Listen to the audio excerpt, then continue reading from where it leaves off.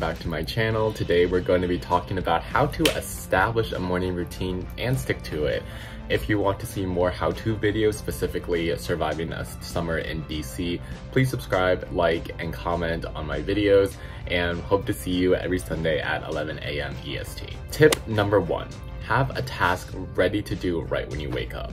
The most common thing that I have found for people who are trying to wake up but they can't is because when they wake up earlier than they normally do, they're naturally more tired, and then they just go back to sleep. But in order to avoid this pitfall, what you want to do is make sure that you have a task ready to do. So during final season, that was studying for me. So I knew that I wanted to study this specific part of this specific subject. So when I woke up, I was like, I have to do this. Let me get out of my bed to start getting towards that task. And during the summer, it's become a different task because I don't have classes, like starting the day with working out or making a specific breakfast item that I really wanted to try. Having a very accomplishable, if that's a word, task in mind is the first step to getting that routine established and down. Because that way when you wake up, you're waking up with more purpose than just the general, sometimes abstract purpose of wanting to wake up earlier to be healthier. Tip number 2, find the right vibe for your room. So everyone has different decoration styles, stylistic choices, but everybody has a right vibe that they want their room to have.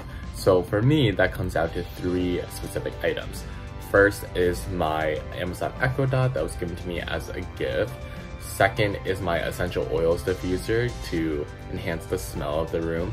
And finally, it's my tapestry lights pictures combo that I have on my wall. And these 3 items allow me to kind of have a more homey feel to the room. And when I wake up, the first 3 things I do is turn on the lights of my tapestry, start playing music, and then start my essential oils diffuser. So if you set the right tone or atmosphere for your room, you're gonna naturally want to wake up in a space that you feel comfortable in, right? And if you start triggering some of your senses, such as music, so hearing, or your sense of smell from the essential oils diffuser, then ultimately you are already awakening your senses and then overall your body.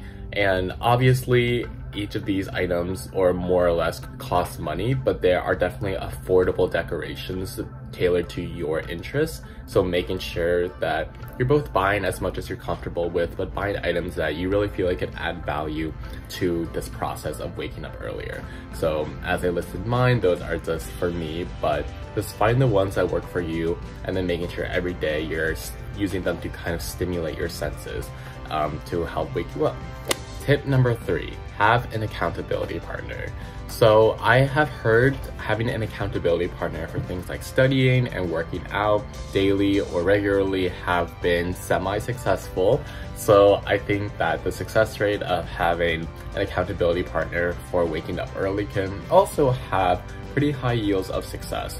So in order to make this a successful partnership though, you want to make sure that both you and the other person are very clear on the expectations, making sure that you guys have something in place if one of you slips up, because even though that might seem rigid or strict, that's the only way having an accountability partner is going to work in the long term. But having someone you can just text when you wake up at your designated time saying, hey, I'm awake, and then having them text back at their designated time.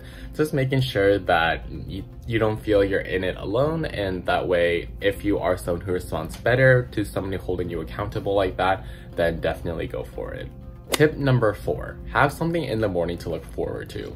So this is different from the task that I mentioned in tip number 1, because a task is something you have to do whether you like it or not.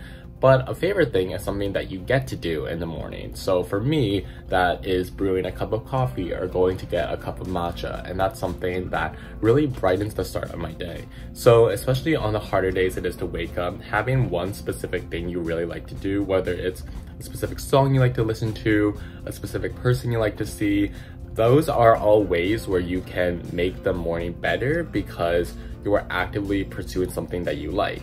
So that would be the final tip, because by pursuing that and adding a bit of, I guess, happiness to the start of your morning, you're ultimately programming yourself and your body to want to wake up earlier because you have that favorite thing that you can get to every morning. That's all for this video. Thank you everyone so much for watching. As I mentioned before, I post every Sunday, 11 a.m. EST, and I will see you for the next video on how to continue surviving a winding down summer in DC. Bye!